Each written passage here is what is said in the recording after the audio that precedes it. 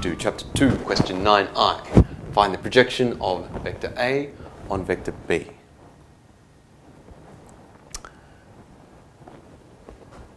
Geometrically, the projection looks like this. You have the line through the origin and B. And the projection is the point on this line closest to A. You find the projection like this. The projection onto B, B is written slightly lower as a subscript, of A is equal to A dot B over length B squared B. Notice that this is a scalar.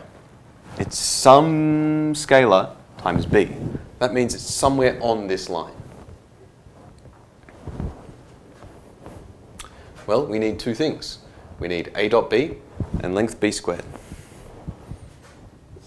A dot B is equal to 214 dotted with 1, negative 2, 1, which is equal to 2 minus 2 plus 4, which is 4.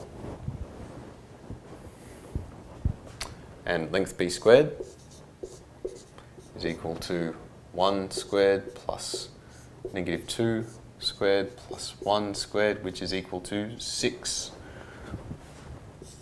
So the projection onto B of A